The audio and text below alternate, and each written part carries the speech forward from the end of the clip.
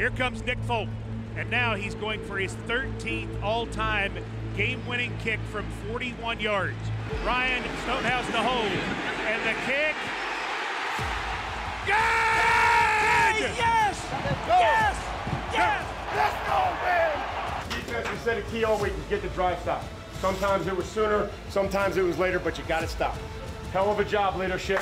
Hell of a job. We can bring these young guys along, bring these new guys along, okay, and we're getting hot. Tighten up!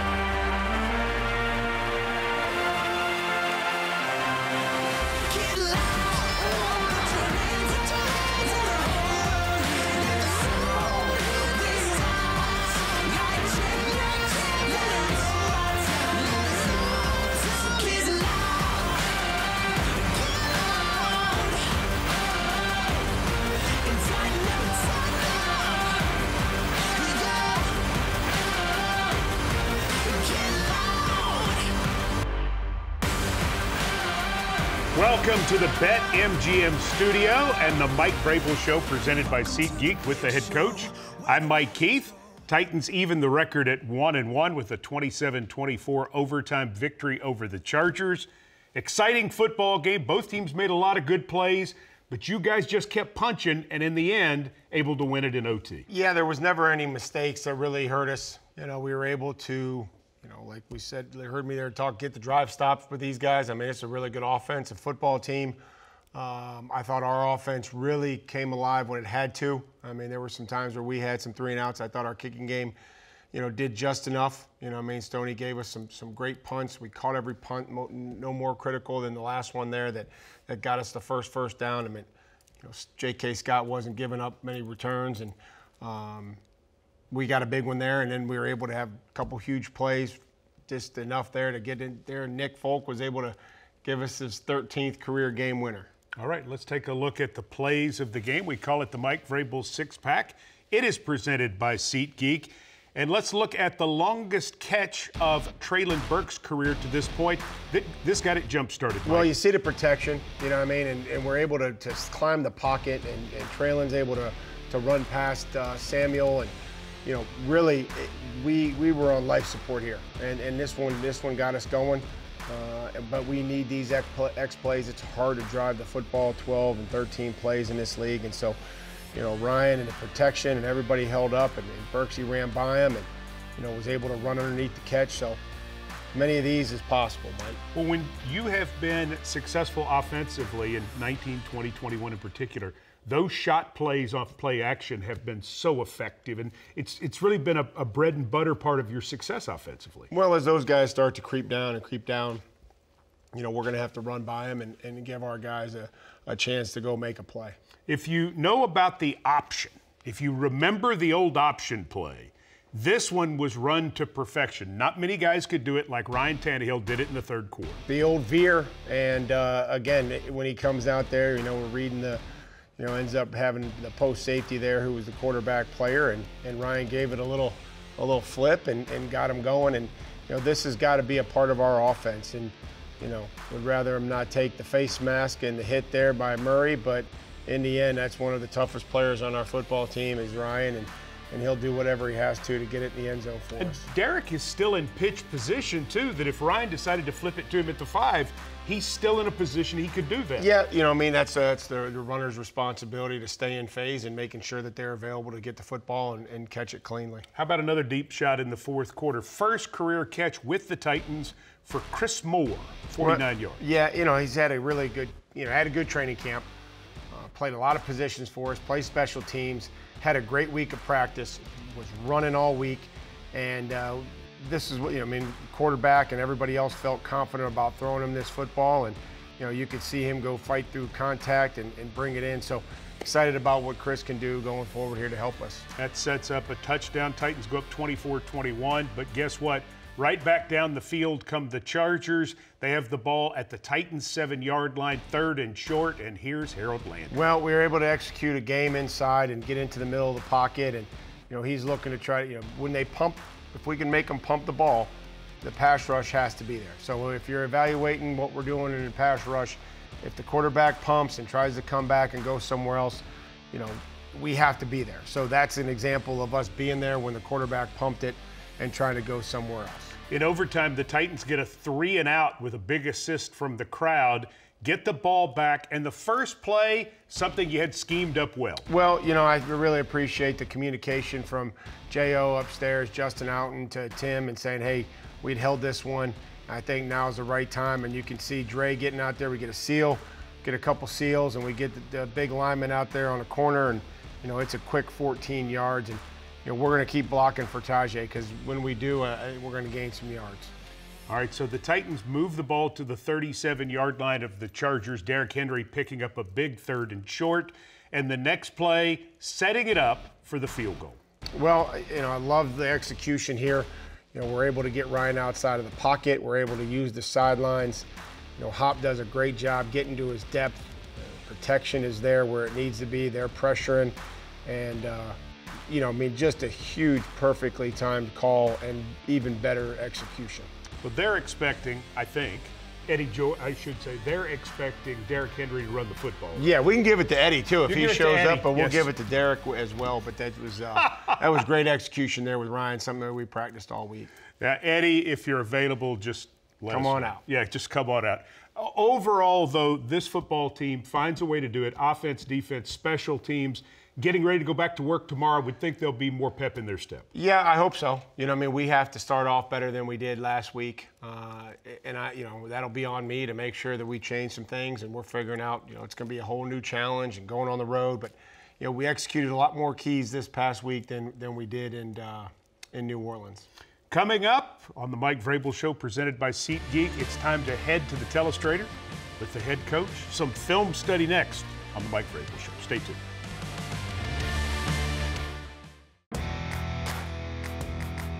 Welcome back to the BetMGM studio, the Mike Vrabel Show, presented by SeatGeek. Time for a little film study. And one of the real keys for the Titans in the win over the Chargers, getting them off the field on 3rd down. They did it with some pressure, and on this particular play, it's time for Jeffrey Simmons to help get them off the field on 3rd down. As you mentioned, Mike, we talked about getting the drive stop. That was something that we talked to our defense about, whether that was 3rd down, 4th down, or ultimately if they were able to enter into the red zone. So it felt like the guys really embraced that and said, okay, we're going to start on 3rd down, weren't great on 4th down, but we were able to, do, when we needed it, have some stops in the red zone. This is an example of some of the stuff that we did on 3rd down.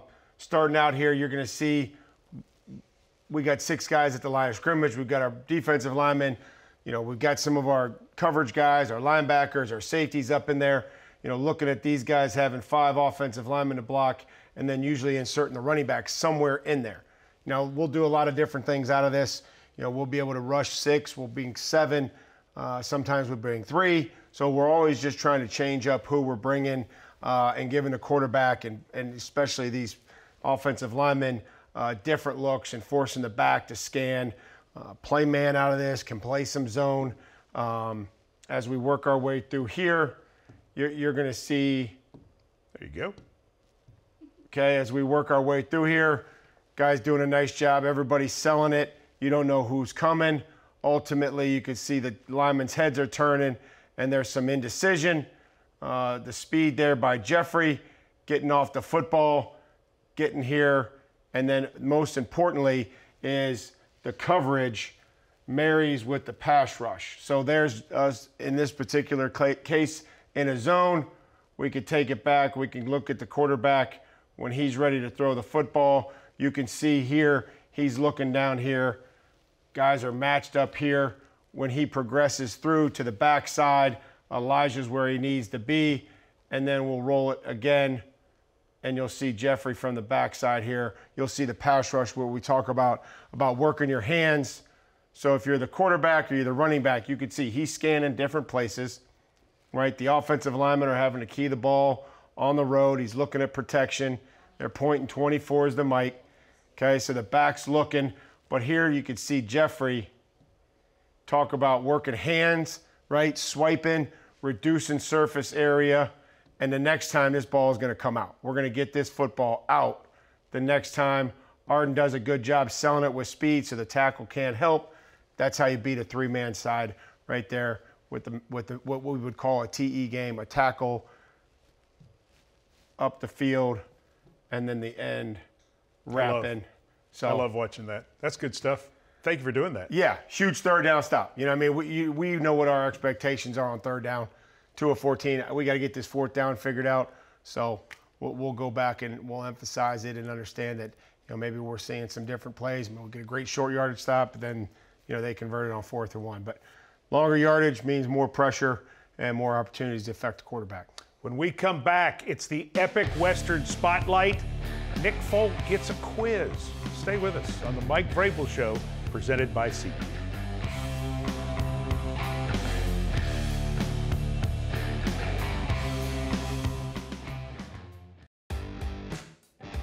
Welcome back to the Mike Vrabel Show, presented by SeatGeek.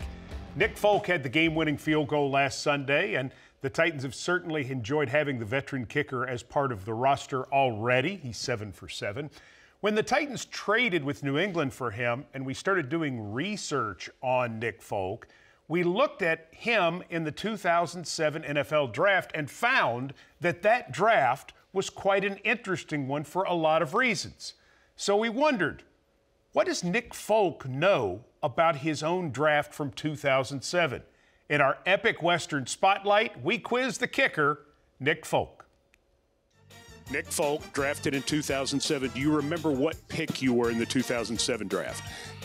One of two. 172 or 176. I don't remember off the top of my head. 178. Okay, so are you ready for the first question? All right. Who was the first overall pick in the 2007 NFL Draft? Jamarcus Russell played LSU in 06. Arizona went to LSU, and we had to play them, and they were stacked. They had, I think, maybe 5 first-round picks that year from LSU.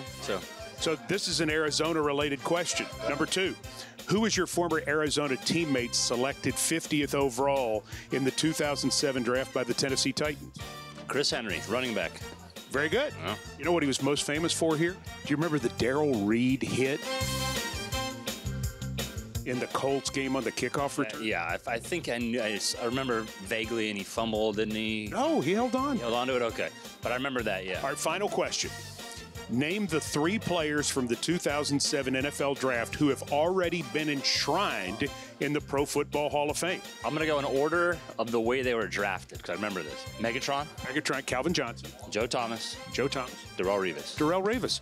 Pretty amazing when you consider it hasn't been that long ago and 3 guys are already in camp. It's wild to think about. And I played with Darrelle in New York, and us to kind of think about. He had obviously a really great career, and where we are now, I'm still playing, and some of these guys are in the Hall of Fame. It's and there's a 5-year buffer for the Hall of Fame, and so it's impressive to to have played with some guys who you were drafted with in the same class, and they're already in the Hall of Fame. Nick Folk, pretty good job on the quiz for your draft year 2007. Thank you, I appreciate that. Good stuff from Nick Folk. Mike Vrabel. That's some good knowledge from the kicker. You were picked in 1997. Do you remember what number you were? What number selection you were? I was 91. You were 91. I was a compensatory pick. You were. Back when you couldn't trade them. Look, I've got some questions for you. I love a game show. Who was the first pick in the 1997 NFL Draft? That was the pride of the Sandusky Blue Streaks, Orlando Pace. That is correct. The Tennessee Oilers selected a Big Ten wide receiver 7 picks after you at number 98. Can you name him? Great career.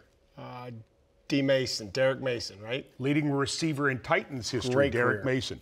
5 members of your draft class are in the Pro Football Hall of Fame. Can you name them? Probably not. Orlando Pace. 1. Oh, man.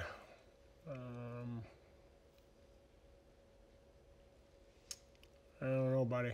You ready? Yep. Walter Jones. Yep. Tony Gonzalez. Yep. And then 2 from your 3rd round, Rondé Barber and Jason Taylor. Jason Taylor, yep, and Barber. Well, you did pretty well. Not as well as Nick Folk, no, but that was pretty good. Kicker, and more time on my hands. Did you know a kicker went 1 pick in front of you? Brett Conway. Wow. Yeah. When we come back, I mean, if you think these questions are good, we've got a 12-year-old who has a great question for Mike Vrabel when we come back next. Stay with us. The Mike Vrabel Show, presented by SeatGeek.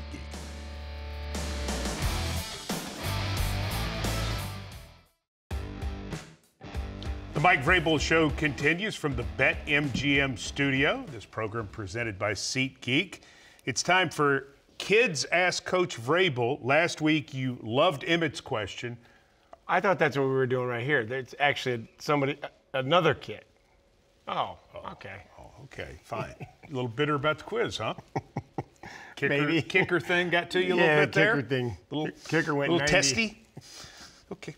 This is Parker, and Parker has the question as Kids Ask Coach Vrabel. Let's hear it, Parker. Hi, Coach Vrabel. My name is Parker, 12 years old from Thompson Station. What is it like being at the draft, and what is it like drafting all those players? Thank you. You've done both. You've been drafted. Yeah, never been to the draft. But I think a big misconception by fans is that we actually don't go to the draft, right? Everything is done here from St. Thomas Sports Park. There are representatives, or there used to be representatives that would go. They would sit at the table. They would pick up the phone. The helmet phone. The helmet phones. And it was always a lot of excitement. But we're not actually, the coaches and the personnel department, they're not actually at the draft. Now, we were close when it was here, but everything is done from there. It's great to add good young players to our roster. I think that's the exciting part. Coaches put a lot of time into it. Obviously, Rand, his staff put a ton of time into it. The post-draft, we've added players, a lot of young players to our roster this year that are coming out of college. So it's always exciting, to get to know them and then continue to add them to your team and get to know them at a greater level. The draft night wave was a social media phenomenon. Do you expect to continue doing that it's just like the camera's just right there, and it's like you pick, and it's like, it's like, what else are you going to do? So you did that in place of like everybody hugging each other after the pick? it's just kind like, of a new twist. I'm not a big hugger at that point in time, but it's like. It was great. Yeah, it was like, hey, guys. Hey, what's happening? Well, that's good stuff. Hey, nice job, Parker. Great question. Emmett and Parker have gotten us off to a good start in this. And Mike's not doing bad either. The Nissan Keys to Success up next on the Mike Vrabel Show from the BetMGM studio, presented by SeatGeek. Stay tuned.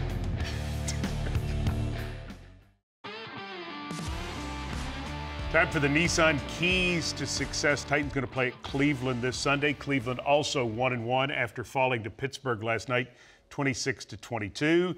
Key number one, create field position on special teams. Yeah, well, coming into this game after 2 games, Cleveland's starting their drives at the 34-yard line, and their opponents are starting it at the 25. So that's a significant number when you look at it over the course of a football game.